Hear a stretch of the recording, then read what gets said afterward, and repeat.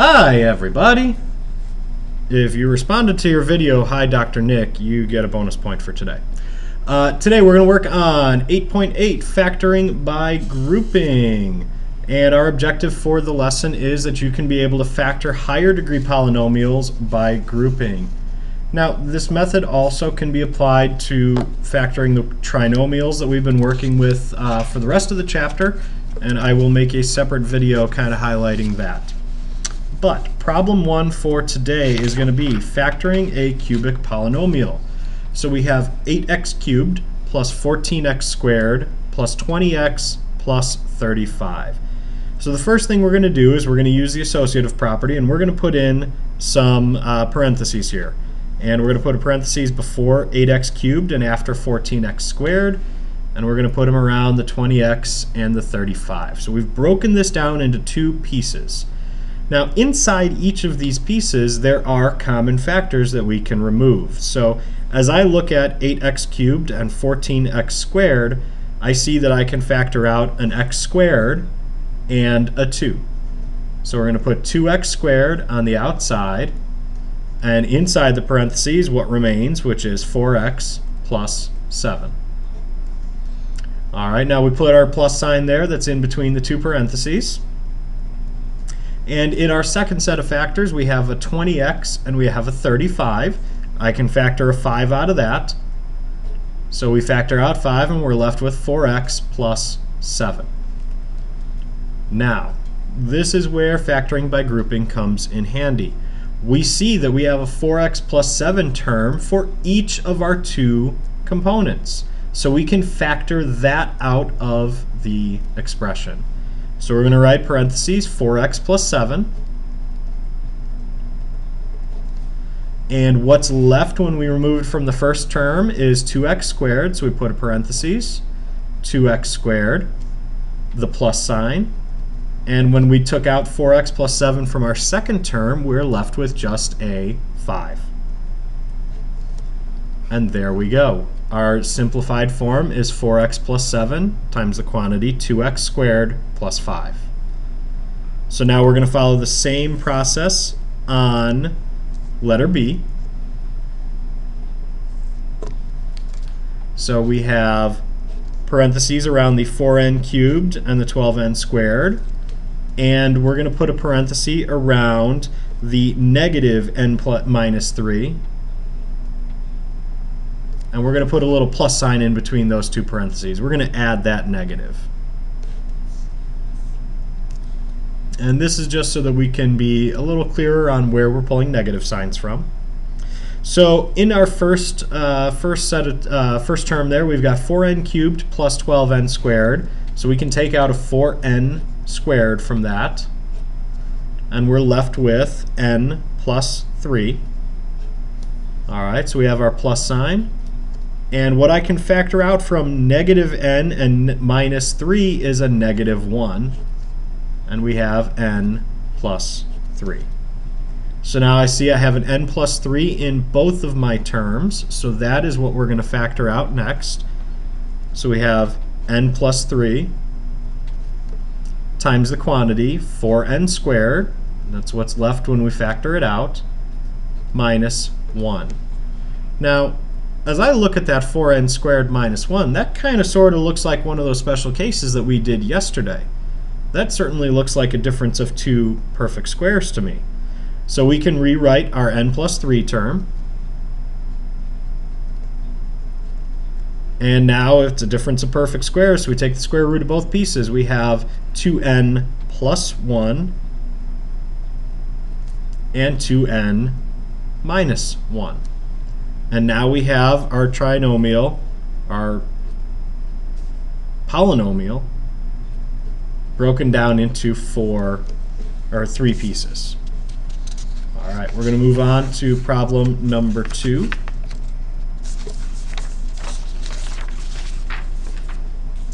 So this is just some more practice with factoring a polynomial completely.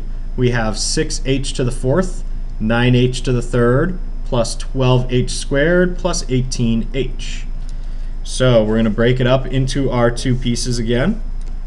We have 3h cubed that we can pull out of our first term, and we're left with 2h plus 3.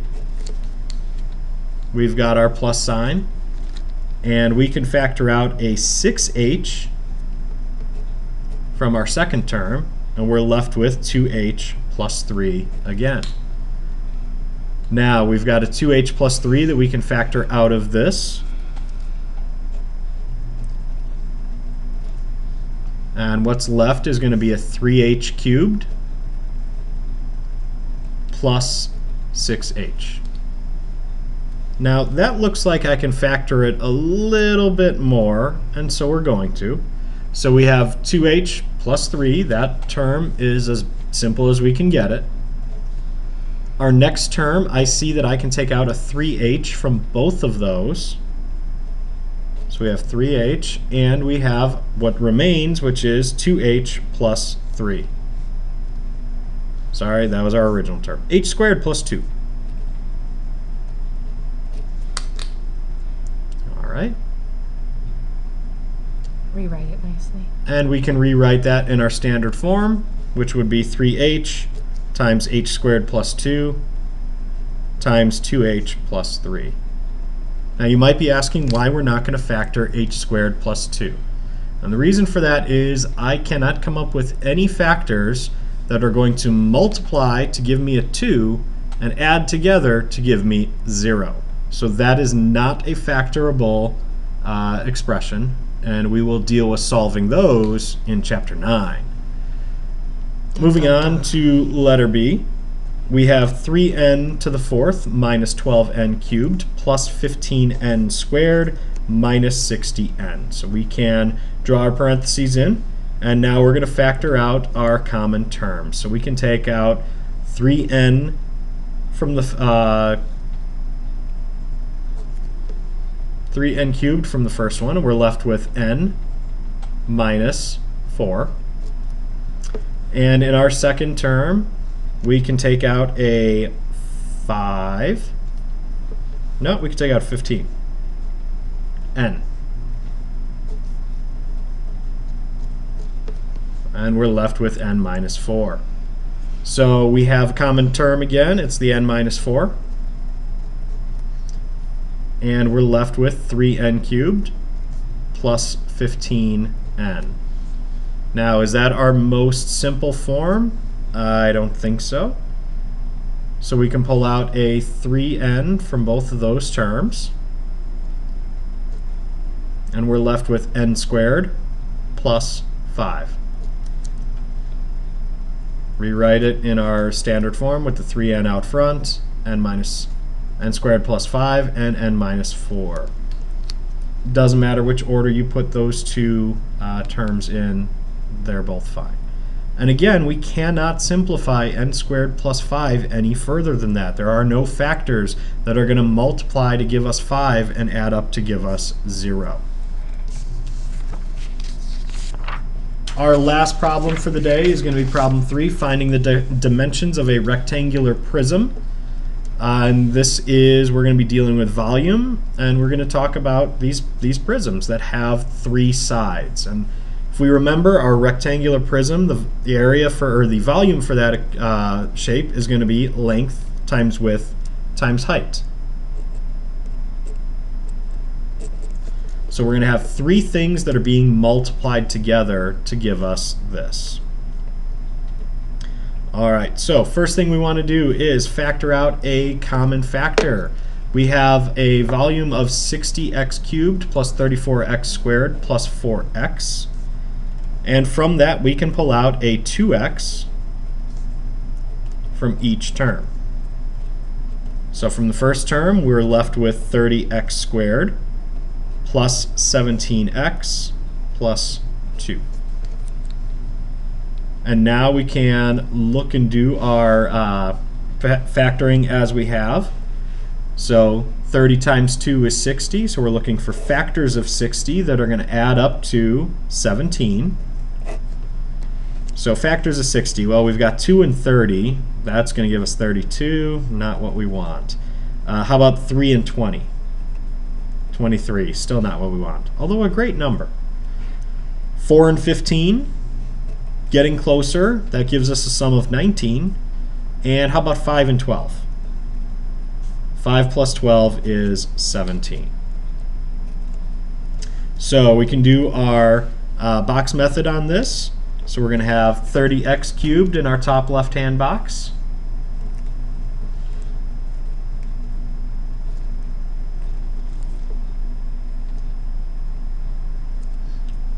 And we're going to have 30x squared. We're going to have 5x and 12x in our two other boxes, and we're going to have a positive 2 in our lower right. So in our first row, we have a common factor of 5x. In our second row, the common factor is 2. In our first column, our common factor is 6x, and our common factor is 1 in the last column. So our factored form for this prism is going to be 2x times 5x plus 2 times 6x plus 1. So that looks like our volume equation from the beginning, which is length times width times height. We have 3 different dimensions there, and they're being multiplied. All right. Letter B, we have a rectangular prism that has a volume of 4x cubed plus 12x squared plus 5x. And we want to know what expression can represent that dimension using factoring. So we're going to first take out our common factor, which is only going to be an x. So we're left with 4x squared plus 12x plus 5. Now we're looking for factors of 20 that add up to 12. So I'm going to just start off with 2 and 10. 2 plus 10 is 12. Yay! So we do our box.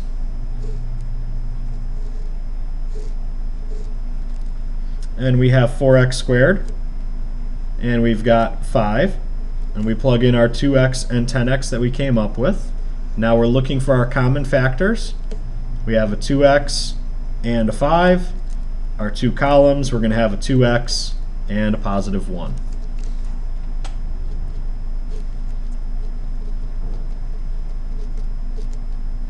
When we write our factored form, we have x times the quantity 2x plus 5 times the quantity 2x plus 1. And again, this looks like our volume equation, which is length times width times height. So that's all for today. We'll see you tomorrow in class. Have a great night.